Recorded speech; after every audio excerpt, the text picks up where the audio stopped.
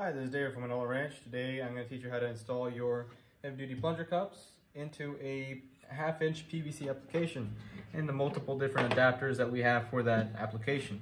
But first, I want to hit on a point, which is going to be identifying your different types of drinkers. We got our American version, the original, and we got our Chinese knockoff. So just by looking at it, you can see that there's obviously different similarities in the threading. This one has a self-tapping thread. This one doesn't. You would need to use a nut and this flat washer that it comes with to do any type of installation. Also, just the plastic feels a little weird, but just let's prop this out. Pliers for these. Alright, still looks relatively similar. Let me pop this internals out for you. So one thing that is going to really be an identifier for this is going to be the temperature changes. With these, you're going to have your plastic vinyl washers are going to just start cracking and causing a lot of leaks when it comes to this. But with this, you are obviously going to have to do some maintenance. It's some basic cleaning. But I do want you to really look at this difference. You're going to see one's a flat vinyl washer, and one's a high density rubber O-ring. So if you just go to thinking, this one has no edges, so either way it's going to have a sealing action, versus this has to lay flat for it to even seal. And that's going to cause a lot of problems when you get more debris in your water or just harder water. Alright, let's put this back together, that way we can get this out of the way and actually go into the instructional part of this video. We'll just pop it back in.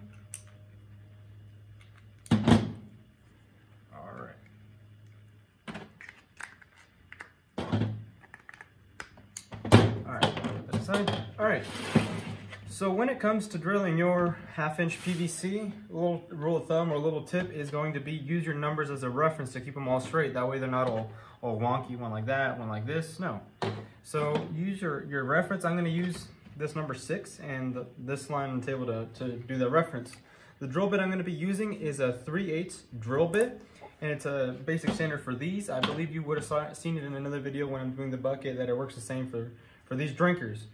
So when it comes to that, just position yourself.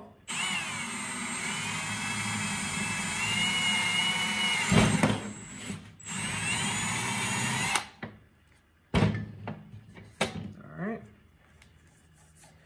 I get our hole drilled out. Super. Let's get some Teflon tape onto the threads of this. Just cut off that old stuff. And this is a self-tapping thread, so you don't necessarily need these fixtures, these mounts. With something like of that thread, you most definitely will. So with this, just keep it nice straight and thread that on in there. You're going to want to just apply a little bit of force pushing against the PVC pipe, but other than that,